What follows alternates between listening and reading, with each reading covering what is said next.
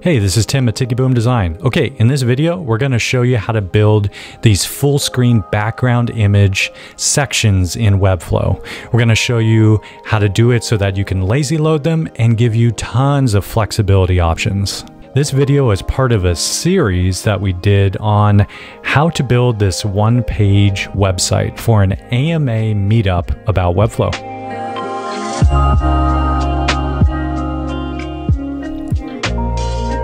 All right, let's get started in the designer. You're going to be met with a white canvas. We're going to go ahead and activate Navigator. And we're going to target all bodies.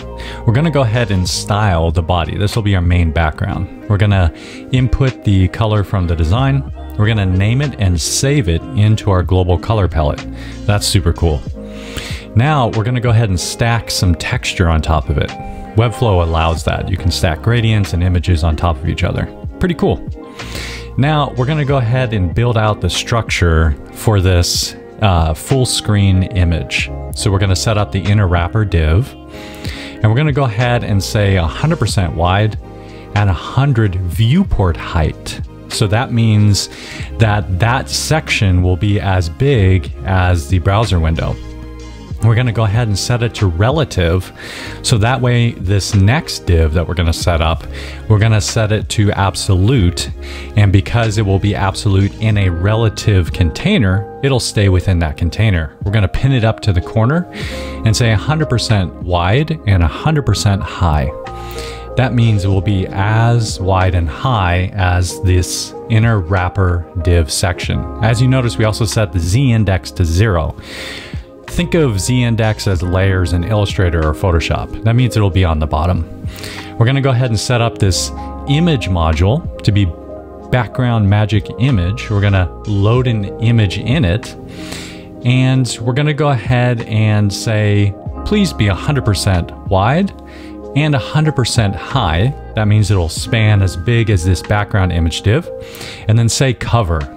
That's pretty powerful, and it allows us a lot of flexibility. So now what we can do is when the background image wrapper, we can go ahead and apply some padding to that, and now you can see it creates that frame that's in the design. We go ahead and set the opacity and round the corners, and we're done. Okay, let's go ahead and recap what we just did.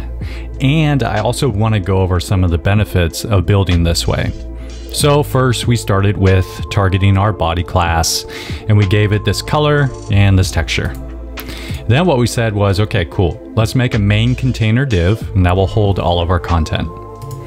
Then we created a section wrapper div. This section wrapper div, we're saying, all right, we want this section wrapper to be 100 viewport height tall and 100% wide.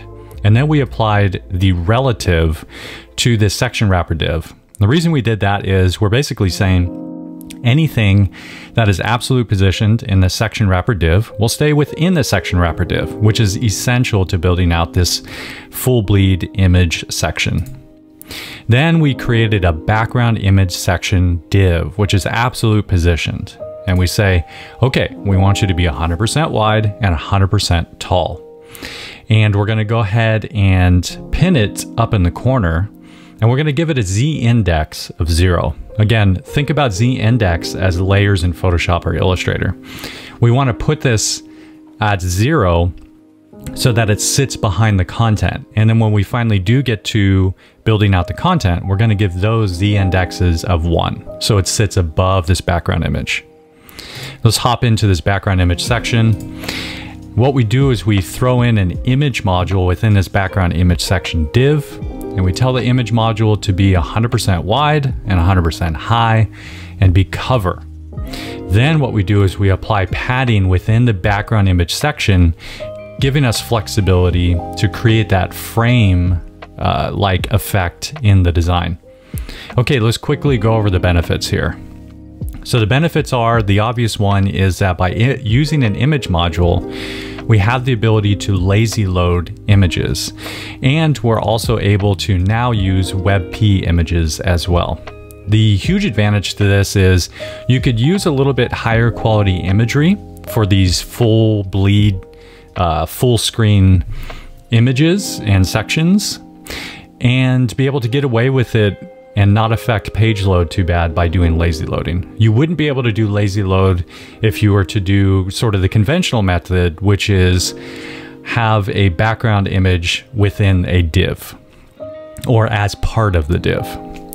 So by using the image module, it gives us the extra flexibility. The other thing is that we can literally take this whole setup that we did and copy and paste it anywhere else in the site that we need to. So let's say, you know, for this particular design, we have 6 sections. Well, essentially all you have to do is build out this one section once, go ahead and do your mobile and tablet, and then go ahead and copy and paste it, and you can swap out the background images. You wouldn't be able to do that if you did a background image as part of the div, because Webflow doesn't allow for you to have different background images per class.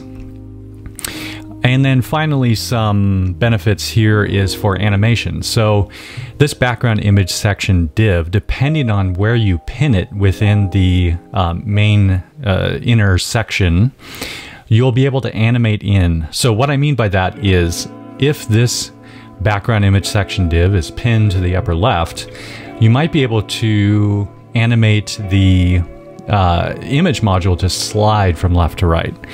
Or if you pin it to the bottom, you could slide it from the bottom to the top. So just a couple options there. So by building this way, while it might be a couple extra steps than just doing a background image on a div, this allows you tons of flexibility and lazy loading. So I hope this has been helpful and have fun building. Hey, this kitty wants you to like this video, subscribe, get notifications. Just do what the kitty wants. Bye.